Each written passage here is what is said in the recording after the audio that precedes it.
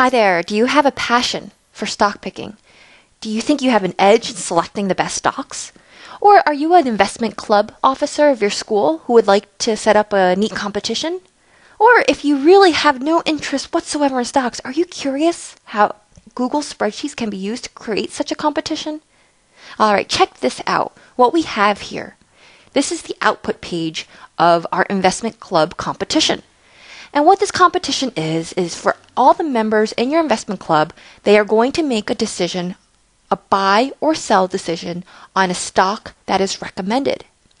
If their decision is correct, we're going to take the total number of correct decisions divided by all the decisions they've made, and that will get you their batting average. At that point, we can rank all the players by their batting average. The higher the batting average, the better the result.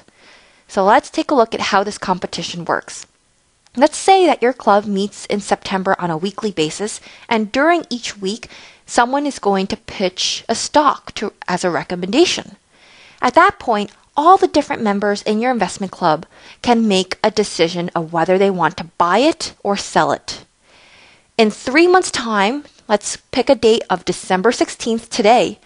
In 3 months' time, we're going to evaluate how good that stock did. Did the stock price go up? And if that stock price went up and you selected the option of buy, then that would count as a good decision. All right. On the contrary, if the stock price went down and you selected buy, that would be a bad decision. However, if the stock price went down and you selected sell, good decision. In contrast, if the stock price went down and you selected buy, bad decision. All right, so let's take a look at an example here. Sony, the execution price, that is the price on September 7th, was $11.64. The current price today is $10.96, so the price went down. Therefore, any investment club member who clicked or who selected the sell option would have made a correct decision. And so how this works then is we use a function called Google Finance with the attribute of price to determine or to calculate what the price of the stock is today. So in this case, you would need to know what the tickers of the stocks are, and you would put that in column A. And you can use this formula to drag it down, and it would calculate the current price for every single ticker located in column A. Now, the execution price is something that you would have to put in to the spreadsheet so that you can calculate what the return is. And if the return is negative and the investment decision is buy, that would count as a wrong decision. So we do that across all the different stocks that were selected. And in these columns over here to the right, we calculate what the return of the stocks are.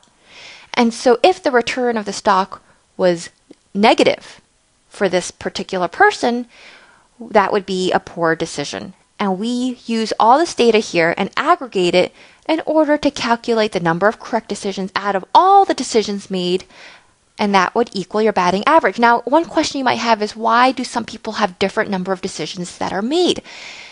And we set up a rule such that if you feel, as a club member, you don't have enough of an informed decision, you can opt out and not even make the decision of buying or selling. You will notice that these are the only two decisions you can make because we use the data validation option so that the person can either select buy, sell, or blank. Okay then, so this is kind of a neat competition because you will not know, nobody knows, what the price of a stock will be in 3 months' time. But you can try to make an informed decision using a buy or sell decision-making option.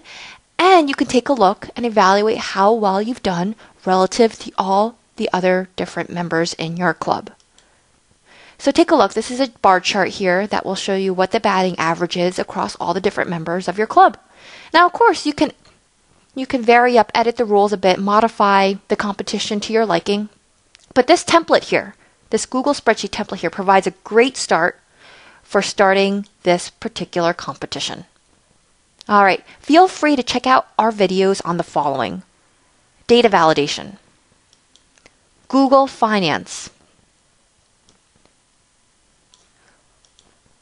the if statement,